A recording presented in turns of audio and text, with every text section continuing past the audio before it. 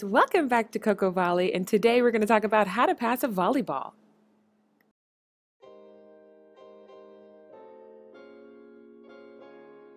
Now, I've seen some common errors in my day, and that involves the hands. You got the in-between interloop hands, you have the put-together hands, sometimes you have the knuckle hands.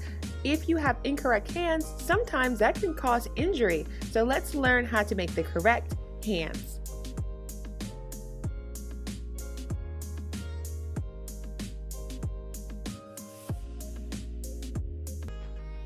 Now, to make the correct hands, you're going to make an L shape and you're going to bring your hands together. You want your platform to be as straight as possible. So you don't want to have these incorrect hands, these knuckle hands, these interloop hands. You want to have L shaped. So practice that a little bit. I know that it might be different, but try that out. The last thing we want to do is cause the ball to ricochet off. So make sure you keep your platform straight and your hands are correct.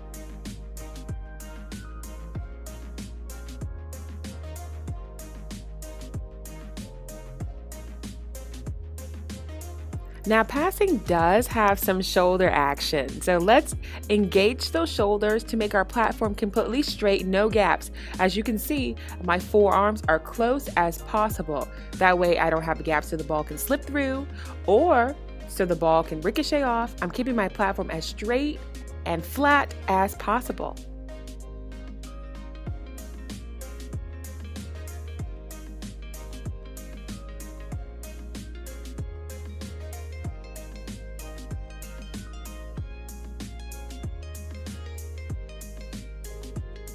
Now, to find your perfect stance, you want to be a little bit more than shoulder width apart. Not too far where you feel like you're uncomfortable, not too close where you can't get a proper squat, but shoulder width apart.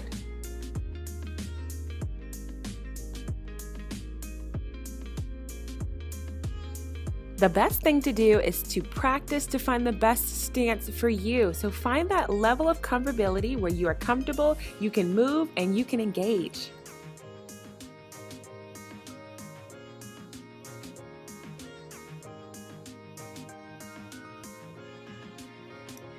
Now, when finding our squat, we're looking for something called middle position, and that's a level of comfortability where you're not too low, you're not too high, you're literally in the middle. So you really have to find where the middle is for you.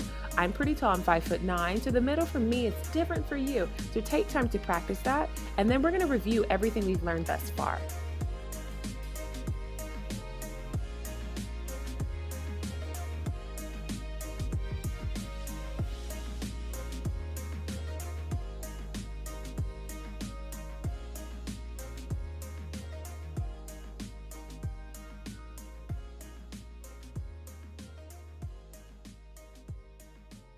Now take the time to practice with me. Let's do all the steps together. Pause if you need to. Let's get it down.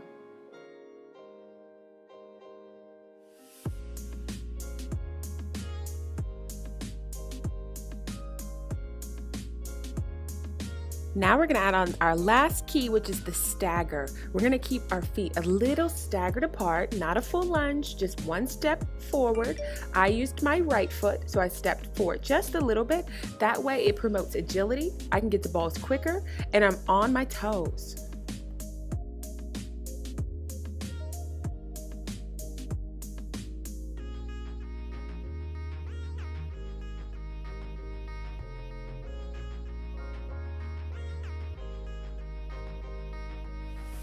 Now, when you're passing angles, you want to utilize your shoulders. You're going to drop your shoulders slightly to get to a different angle, and your platform is going to angle that way.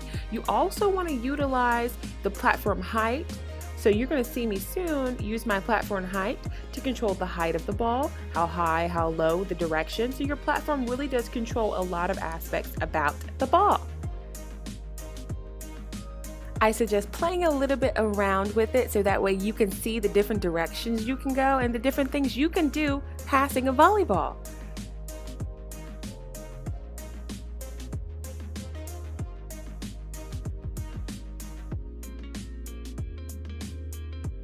If you watch my volleyball vlogs, one of the drills I do the most often is called the left and right shuffle. So a partner is going to toss a ball left and right 5 times on each side and short and deep. That way it keeps me spry. I have to move forward. I'm working on my form and my shuffle. Try this at home. Don't forget when you're practicing to start calling the ball to get into the habit. All right. Mike. All right. Mike.